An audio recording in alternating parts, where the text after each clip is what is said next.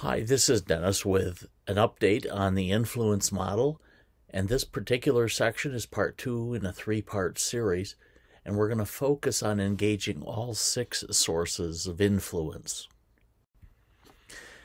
This third area that we wanted to talk about is comprised of 6 fairly simple things that we can do, but it requires that we do them deliberately. Engaging all 6 sources of influence means making the undesirable desirable, surpassing personal limits, harnessing peer pressure, finding strength in numbers, demanding responsibility and designing rewards, as well as changing the environment. With respect to making the undesirable desirable, we go towards personal motivation and how much do we want to do it. We have to ask the questions, how do we take personal satisfaction from the right vital behaviors, as well as everybody in the system? We ask, how do the vital behaviors bring the team members joy? We also ask, how can we get people, ourselves, and others to do things we currently do not do or avoid? We help make the undesirable desirable by spotlighting the human consequences of our work. We win hearts by honoring the choices to use the vital behaviors in everyone we encounter. And the strategy is purposefully connected to our values. With respect to surpassing personal limits, this is all about personal ability and how well can we do it? How well can we do what it is we need to do? The source of influence focuses on our need to learn and practice the behaviors. We need to develop greater proficiency at a disciplined, deliberate cadence. We build capability to manage our emotions, and we significantly increase the chances for turning vital behaviors into vital habits. There's hope for everyone. Much of skill required is really will. And much of the prowess is practice. That's to the mastery you may recall from our discussions about Daniel Pink's work and discoveries. And the strategy here is to ask for disciplined, deliberate practice from every member of the team. With respect to harnessing peer pressure, we focus on social motivation and the question, how do other people encourage the right behaviors? No resource is more powerful and accessible than the trust placed in the innovators and early adopters in our social network. Some change efforts require changes to widely shared norms. Think about the last change effort that fell flat on its face, and you recognize what I'm talking about. Team member and stakeholder feedback is really critical here, because it allows us to have a healthy dialogue if we make it safe to talk about the high stakes and controversial topics. The power of one and the right ones is really critical. We need to look for heroes who are exhibiting the right behavior, and we need to also create a village. The idea there is that we need to think about how many people share the same values. Strategies for this are on the next page. Finding strength in numbers. How do we help others with information and resources when they're needed or asked?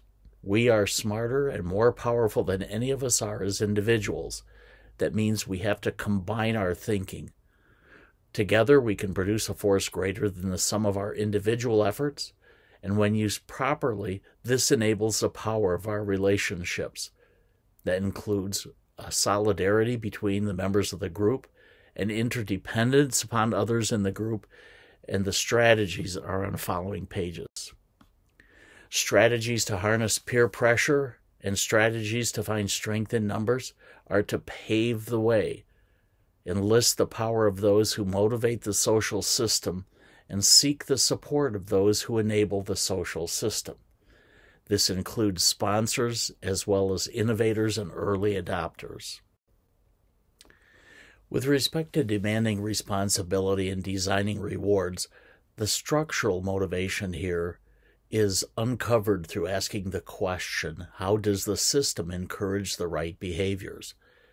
We depend first on personal and social motivators to trigger the right behaviors by ourselves and our team members. We need to give feedback immediately on the vital behaviors. Whether the person exhibits it or fails to exhibit it, we need to give feedback right away. We do our best to reward the behaviors and not merely the outcomes. Here, less is more when we do it right. That means we need to give continual feedback, not just wait for some distant time. We want to recognize the behavior as soon as we see it. We also want to use incentives wisely. Incentives can include praise or withholding praise. If somebody's embarrassed by it, it requires that we really understand the people on our team and what their internal motivations are. And we want to make sure that we choose extrinsic rewards as a last resort. Strategies to link responsibility and rewards include these three: linking intrinsic rewards to the vital behaviors, using intrinsic rewards that deliver rewards, and using extrinsic rewards last and in great moderation. Changing the environment is really changing the system. We need to ask the question about how does the environment or system support the right behaviors.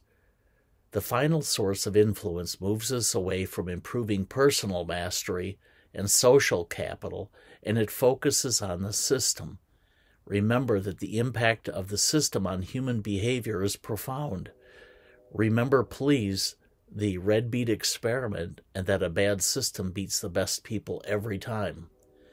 By examining the power of the system, we amplify our opportunity to change behaviors permanently. We need to learn to notice the behavior that goes on as a consequence of the system and its rewards. We need to make the invisible visible, and we need to make it easy for our team to do the right thing. Strategies to improve system structures. We use evidence generated by the science of improvement. We use the key skills to influence the system through our own behavior, and we shape workplace physical environments with knowledge to support the new high-performing behaviors and habits. There are key skills to improve the system. They're going to be covered in detail in part 3 of this series, but let's quickly review them.